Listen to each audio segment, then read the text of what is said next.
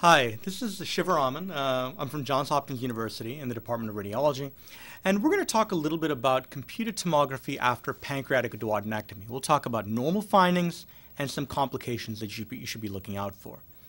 Now, complications of the Whipple procedure, we'll start a little bit by talking about the surgical procedure itself, including the anastomoses and how the procedure is performed. We'll talk a little bit about CT technique, including how we typically image patients at Johns Hopkins who have had a prior Whipple procedure. And we'll talk a little bit about normal findings, things that you shouldn't confuse with pathology, both in the acute perioperative period and when performing chronic surveillance. But we'll spend most of the lecture really going into a number of different complications that you might encounter when you're imaging these patients after they've undergone a Whipple. Now, the Whipple procedure, so-called pancreaticoduodenectomy, is the most common procedure utilized today for resection of tumors in the pancreatic head, unslit process, and neck, as well as for lesions that occur in the duodenum, the extrahepatic bile duct, or in the ampulla. Now, for many, many years, the Whipple procedure was a dreaded surgery, right? Massive mortality, huge morbidity. But honestly, there have been dramatic improvements both in surgical technique and critical care, on top of the fact that I think imaging has helped clinicians in terms of dealing with many of the complications of the procedure, and accordingly, perioperative mortality rates are now relatively low, under 1%, although there is still a quite significant rate of complications.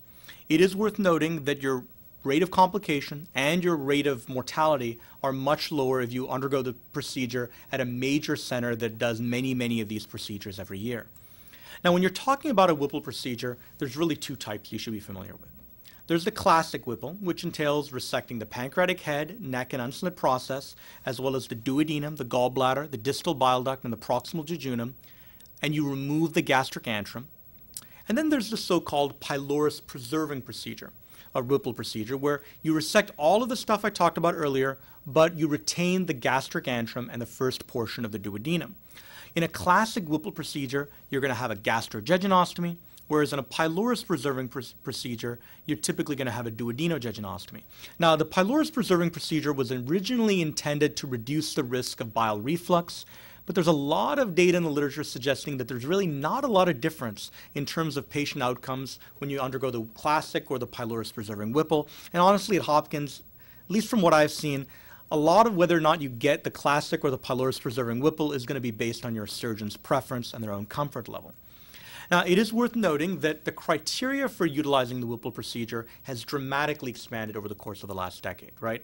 In the old days, if you had pancreatic cancer and you wanted to get a resection, it essentially meant that you had to have no metastatic disease and no significant vascular involvement. But as we've developed this new category of borderline resectable pancreatic cancers, we found that even patients with relatively significant vascular involvement by tumor are still potentially surgical candidates, and that, at least at Hopkins, has resulted in a dramatic increase in the volume of Whipple procedures that we're performing at our institution. Now, there are a number of innovations that have come with that increasingly performing the Whipple procedure, and that includes laparoscopic Whipples, which we have a few surgeons here at Hopkins who are doing those, as well as relatively complicated vascular reconstruction methods that make those Whipple procedures possible in patients who have tumoral involvement. So SMV and portal vein reconstructions, venous interposition grafts, splenic vein grafts, all of these are used to facilitate the Whipple procedure in patients who have quite significant venous involvement by tumor. Now, as I mentioned before, the classic Whipple procedure is going to give you three anastomoses, right? You're going to have the pancreaticoduodenestomy, so the pancreatic remnant and the jejunum. You're going to have a biliary enteric anastomosis, which can be a hepaticojejunostomy or a choledochojejunostomy. And then you're going to have either a gastrojejunostomy in the classic Whipple, so an anastomosis between the stomach and the jejunum, or in a pylorus preserving Whipple procedure where you retain the gastric antrum and the proximal duodenum, you're going to have a duodenojejunostomy. And so those are the three anastomoses that you need to really look at carefully every time you evaluate one of these cases, right? Every case, I find the three anastomoses: hepatico-J, pancreatico-J, and either the gastro-J or the duodenojejunostomy, depending on the type of Whipple procedure the patient has had. Now, I'm a strong believer that anyone who's had a prior Whipple procedure needs to be imaged with dual phase technique. And that means arterial phase imaging, typically at about 30 to 35 seconds after IV contrast, and a venous phase at typically 60 to 70 seconds after IV contrast. Now, I typically avoid giving positive oral contrast in this group of patients unless I'm concerned about a leak at the gastrojejunostomy. And the reason for that is that if you're really looking at the pancreatic remnant and the surgical bed, you don't want contrast pooling in the stomach, potentially resulting in beam hardening artifact or streak artifact that might prevent you from identifying a local recurrence. The only time I give positive oral contrast is in the acute setting where I'm worried about some kind of a leak, usually at the gastrojejunostomy. Now, as I mentioned, the first thing to do anytime you're looking at one of these cases is to find the 3 anastomoses. The pancreaticoduodenectomy tends to be most obvious in the axial plane, and usually you're going to see the anastomosis somewhere near midline or maybe slightly to the right of midline, and immediately adjacent to the anastomosis you're going to see basically a number of loops of small bowel in the right upper quadrant extending upwards towards the hepaticojejunostomy. Now, it is not at all uncommon to identify this radiodense linear foreign body within the pancreatic duct extending across the anastomosis, as in this case, that's a pancreatic duct stent, which is increasingly being used by surgeons to minimize the risks of a pancreatic leak or a pancreatic fistula. Now, the hepaticojejunostomy tends to be most obvious in the coronal plane, and so I always use my coronal MPRs to identify this particular anastomosis. In rare instances, as in this case, you're going to see a stent traversing the anastomosis, but this is not at all common. And typically, you're going to use gas within the biliary tree, extending from the bile ducts into the jejunum as a way to trace this particular anastomosis. And then finally, the gastrojejunostomy is going to be visible either in the axial or the coronal plane. And typically, it's going to be the easiest of the 3 anastomoses to identify. In this case, you can nicely see the anastomosis between the stomach and the adjacent jejunum. Now, I think it's important, especially if you're not used to looking at a lot of these cases. In my case, I look at postoperative Whipples pretty much every day, right? We do hundreds of Whipple resections here at Hopkins every year, so I see postoperative Whipple procedures all the time. And over time, it becomes obvious what is normal postoperative change and what's actual pathology. But I work with residents and fellows who haven't seen a lot of these cases, and it can be very easy to mistake normal postoperative stuff from actual pathology. So what are you looking for? What's normal in the acute perioperative setting? Well, in the acute setting, it goes without saying that fluid, fat stranding, and edema surrounding the surgical bed are going to be common. There's almost always going to be induration surrounding the SMA and SMV. So in other words, stranding in density immediately posterior to the SMA and SMV, often quite crescentic in morphology. Usually it's just postoperative change. You're going to often see multiple reactive lymph nodes in the central mesentery, usually sub-centimeter, but can rarely be larger. These are not metastatic. These are reactive lymph nodes as a result of the inflammation. Now, in the acute postoperative setting, thickening at the anastomoses is not at all uncommon, right? So you can see thickening of the gastrojejunostomy, and often there may be mild proximal dilatation of the stomach as a result. And you can also see that the pancreatic duct may be dilated as a result of probably as a result of edema at the pancreaticoduodenectomy. Those are common findings, and in most patients, they're just going to resolve over the course of time. Similarly, a little bit of biliary dilatation is not uncommon in the acute setting, again, probably as a result of edema at the hepaticoduodenectomy. So in most cases, as long as it's mild, you're just going to follow it over time, but it doesn't necessarily mean that you've got a recurrent tumor or that you've got a stricture at the anastomosis.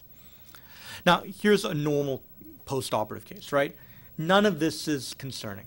There's stranding and edema. Notice this induration behind the SMA and the SMV. Notice the presence of the pancreatic duct stent.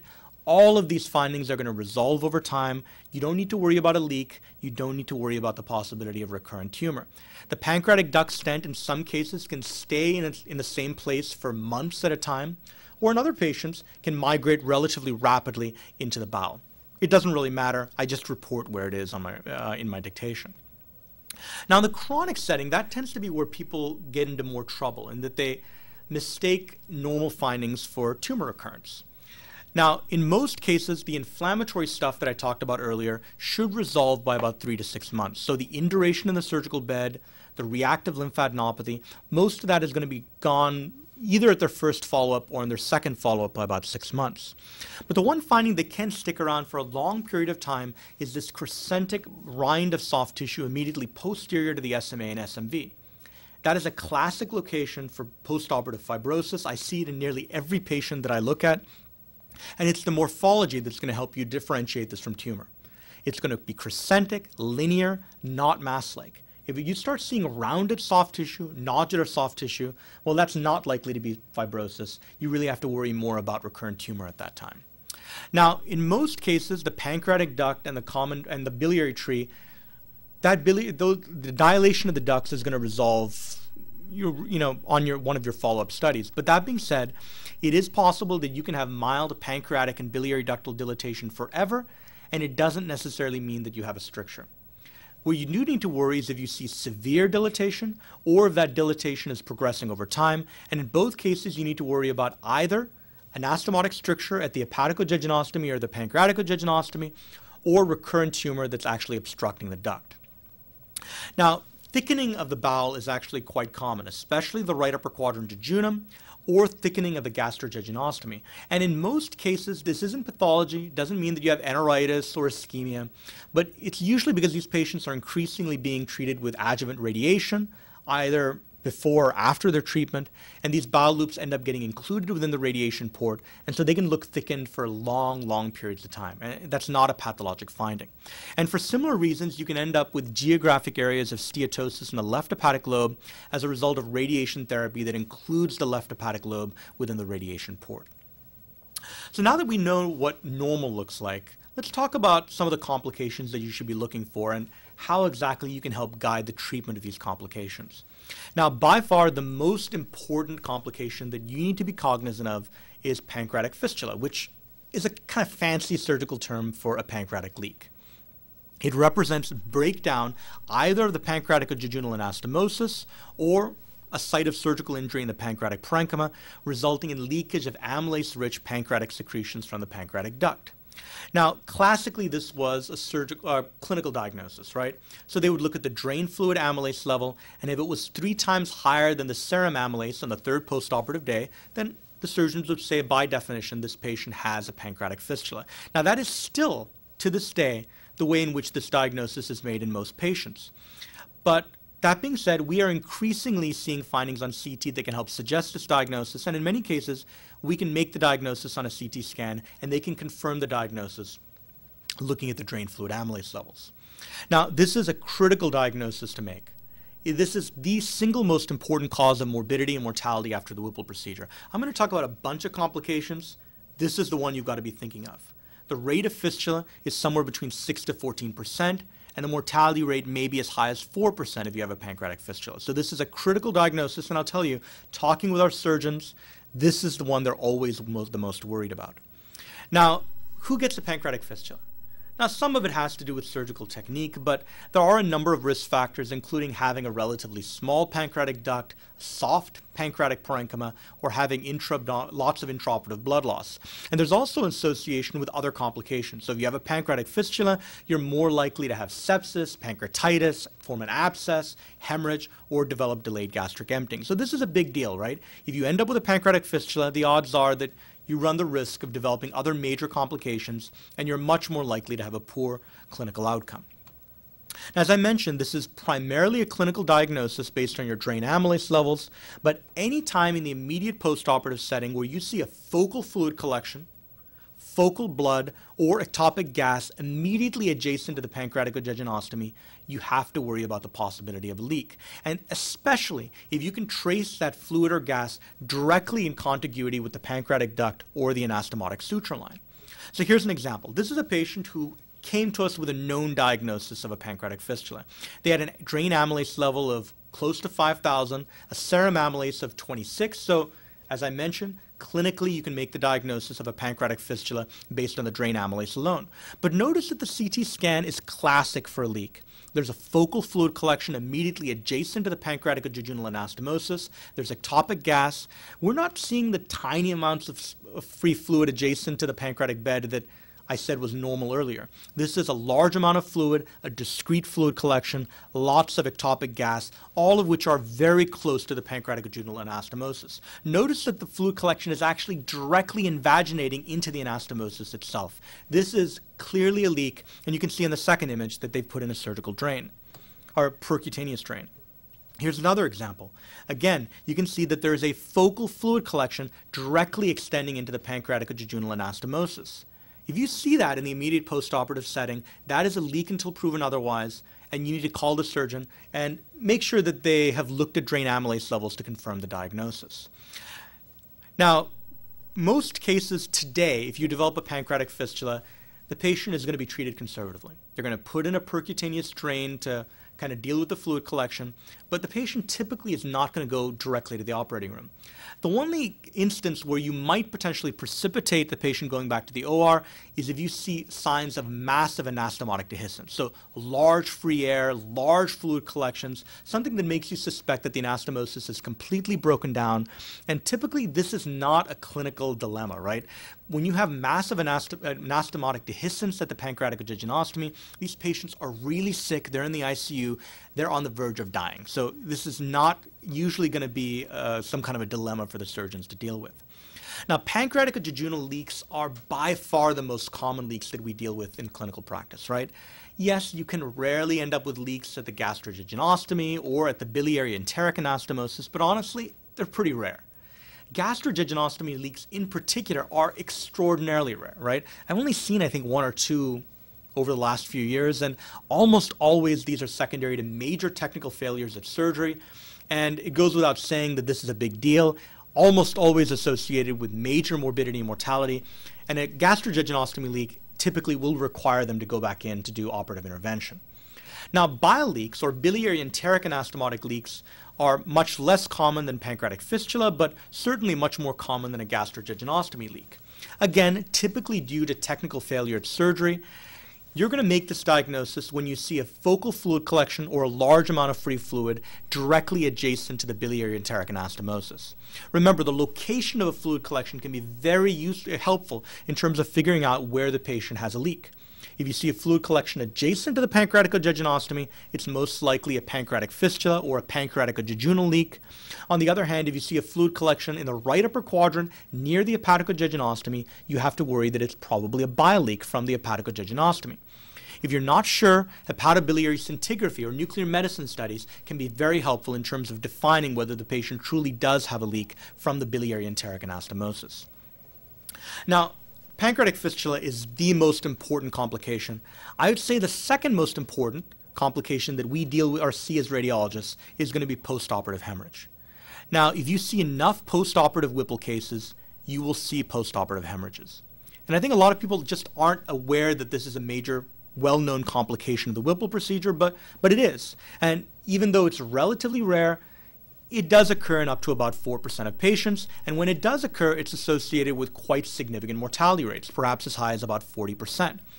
Now, postoperative hemorrhage after the Whipple procedure typically is extraluminal, so outside of the bowel, 2/3 of cases, but can be intraluminal as well, so can occur within the gastric remnant or the right upper quadrant small bowel.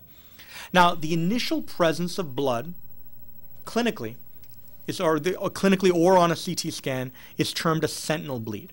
So the first time you bleed, you have to be urgently worked up, as that bleeding implies that you either have A, structural vascular abnormality, or B, an anastomotic dehiscence. But either way, that bleed really heralds the fact that you have something really bad going on and you really need to be worked up to figure out what it is. Now, postoperative hemorrhage can be broadly defined broadly divided into two types. There is early postoperative hemorrhage that occurs in the first 24 hours after surgery, and it's almost always going to be bleeding from the GDA stump, typically as a result of inadequate ligation during surgery. On the other hand, late postoperative hemorrhage tends to occur a few days later, usually after 5 days, and by this point you're dealing with a real structural abnormality of the vasculature. So it could be an erosion, a pseudoaneurysm, but again, it's typically going to be from the GDA stump, either active erosion with extravasation or a pseudoaneurysm. Now, these late postoperative bleeds have a very high association with anastomotic breakdown, and again, it goes without saying, associated with very high morbidity and mortality. So here's a patient immediately after the Whipple procedure. You can see that there's a big bleed. Notice the presence of active extravasation. This patient actually ended up going directly to angio for embolization. Here's another example. This patient is about, I think, 6 days after surgery. You can see there's a big hematoma surrounding the pancreatic bed. Now, as I mentioned before, when you have late post-Whipple bleeds, there tends to be an underlying vascular abnormality, a structural abnormality, and in this case, you can see that there's a large pseudoaneurysm of the splenic artery. Now, this is one of the reasons why I am a strong believer you've got to get arterial phase images routinely in patients who've had a prior Whipple. I'm going to promise you, will miss small pseudoaneurysms if you're just dealing with a venous phase. Now, in most cases, the arterial phase may not help you, but in that 1 in 100 case where you're dealing with a large bleed and you want to find that subtle pseudoaneurysm or active extravasation, you will be thankful that you're routinely acquiring the arterial phase images as part of your protocol. Here's another example. This patient had a large bleed adjacent to the surgical bed a few days after the Whipple procedure and noticed that there's a pseudoaneurysm on the angio arising from the inferior pancreaticoduodenal artery. Here's another example. Again, a large bleed, active extravasation from the GDA stump. You can see this layering, active extravasation. This patient is, I think, immediately post-op, and so as you'd expect, it's usually going to represent bleeding from the GDA stump. As I mentioned earlier, 2/3 of cases are intraluminal, but I've seen plenty of examples where patients have post-operative Whipple bleeds where it's intraluminal. Classically, either the gastric remnant or the right upper quadrant small bowel. Here's an example. This patient was having massive GI bleeding after surgery, and you can see that there's lots of blood distending these right upper quadrant jejunal loops. And ostensibly, this bleeding has something to do with problems in the vasculature related to the way in which the surgery was done. Now, those are probably the two most important complications in the acute setting. A common complication that I think we tend to miss, or at least underdiagnose on CT, is postoperative pancreatitis. And this is actually quite a difficult diagnosis because how do you know if you're dealing with pancreatitis or alternatively just postoperative inflammatory change? So even though this is pretty common, probably in about 1/3 of all cases, I'd say that we very rarely ever make this diagnosis because we just write it off as being postoperative. That being said, if you see a disproportionate amount of inflammation around the pancreatic remnant, rather than diffusely in the surgical bed, and especially when you see a disproportionate amount of fluid tracking from the pancreas along the pararenal spaces, you should at least think about the possibility of postoperative pancreatitis. Now, another major complication that you have to be looking for when you're dealing with these postoperative cases is portomesenteric venous thrombosis. And this has actually become more and more of a problem as surgeons are doing all kinds of complex venous reconstructions to treat patients who at one point were considered unresectable because of tumoral involvement. It goes without saying that you start doing more venous interposition grafts, jump grafts, so on and so forth, that your risk of venous thrombosis goes up considerably. So if you look at the traditional literature, it says that 17% of patients with a Whipple procedure develop venous thrombosis. And I'd say that's probably an underestimate, given that we've only in the last few years started seeing these more and more complex venous reconstructions.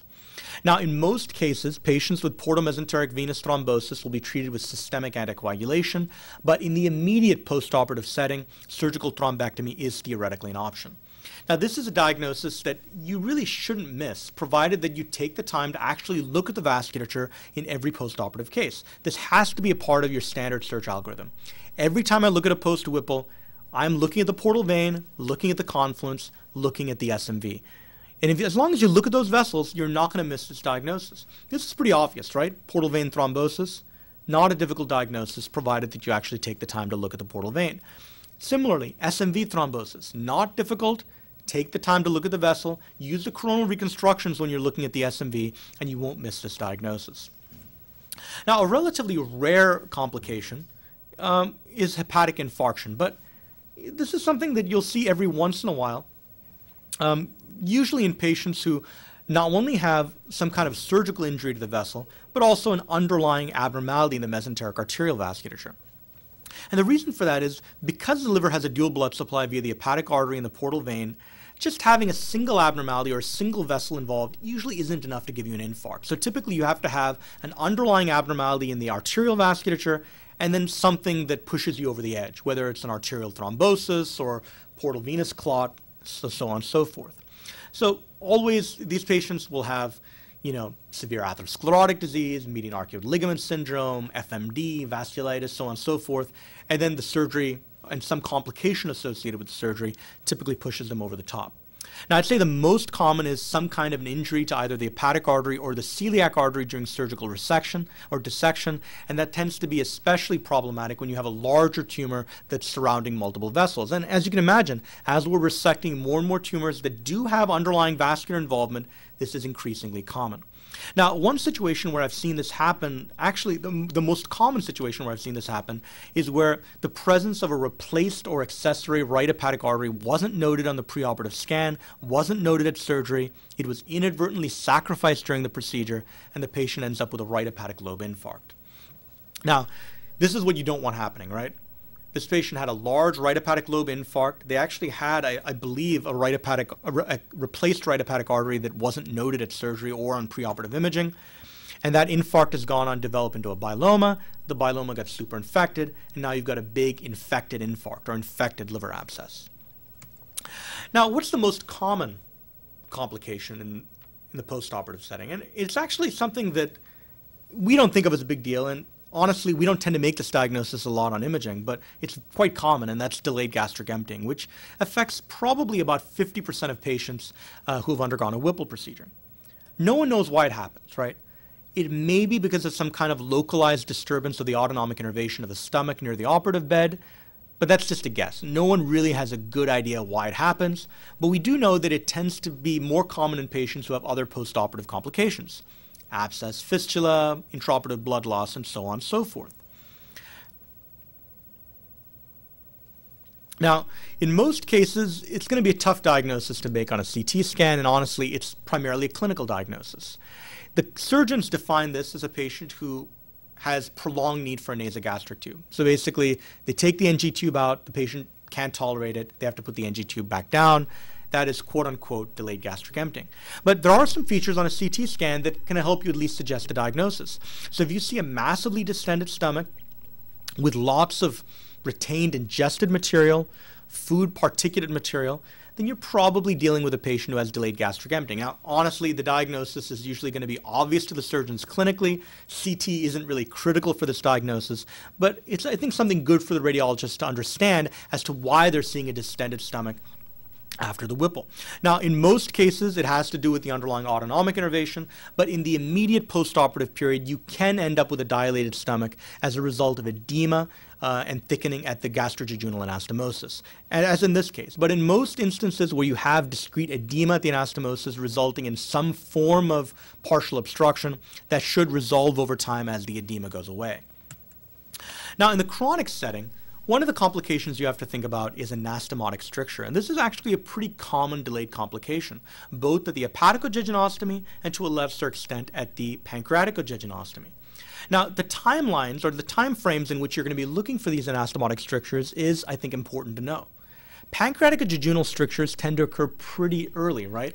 And so the median time to diagnosis is 3 months. So this is something you're going to see on their immediate postoperative follow-up or maybe a couple of follow-ups down the line. On the other hand, hepaticoduodenostomy strictures take a little longer to develop, 18 months, 2 years. So this is something you're going to be looking at years down the line potentially, and so not something you're going to see in the immediate first follow-up or second follow-up. Now, the key when you're looking for anastomotic strictures is to pay careful attention to the size of both the pancreatic and bile ducts. Pancreatic duct and the bile ducts. So in every study, this is something that goes into my dictation in the body of the report. I talk about whether the pancreatic duct is stable in size. Is it large? If so, has it changed? Same thing with the biliary tree. Is there new or increasing biliary ductal dilatation? Now, if I see a change in size of either the biliary tree or the pancreatic duct, the first thing I'm going to look for is the presence of a new occult obstructing tumor, right? That's the thing you don't want to miss. You don't want to miss the fact that their pancreatic duct is dilated because they've developed recurrent tumor involving the anastomosis. But if you don't see tumor, then most likely you're dealing with a benign stricture, and that's something that can be in most instances treated non-operatively. And nowadays, patients are typically going to be treated with balloon dilatation. Now, here's an example where I think it'd be very easy to just say, well, the patient has a dilated pancreatic duct, probably have a stricture, right? This is actually new. So the patient had a scan, I think, 3 months prior which looked normal, and now they've got a moderately dilated pancreatic duct. But notice that this pancreatic duct, even though dilated, does not extend all the way to the pancreaticoduodenal anastomosis. It actually stops proximal to the anastomosis, and if you look carefully, especially in the image in the bottom right, there is this subtle nodular focus of hypodensity. Remember what I said earlier. Anytime you see an increased size of the pancreatic duct or the common bile or the biliary tree, you need to rule out the presence of an occult obstructing tumor. And in this case, there was a subtle sub-centimeter obstructing lesion at the pancreaticoduodenostomy, and that was confirmed based on endoscopic ultrasound. So in summary, hopefully I've given you again a sense for why proper CT technique is critical.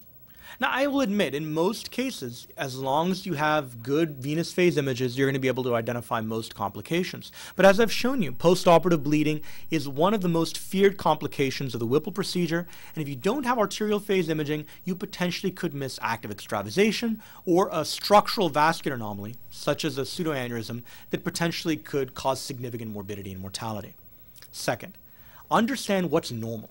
I'd say some of the biggest mistakes I've seen after a Whipple procedure in terms of interpretation have been when people have confused normal findings for pathology or vice versa. They saw something that was clearly abnormal, but they figured, well, it probably is just normal post-op.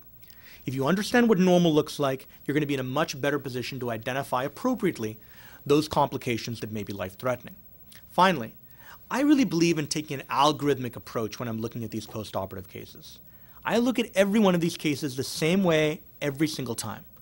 I look at each of the anastomoses, and then I look for all of the complications that I talked about earlier. Provided that you look at the anatomy adequately and you look carefully for the complications I talked about, you're not going to miss anything major that could lead to significant patient morbidity and mortality. So that's all I have. Thanks again. I'll see you guys later.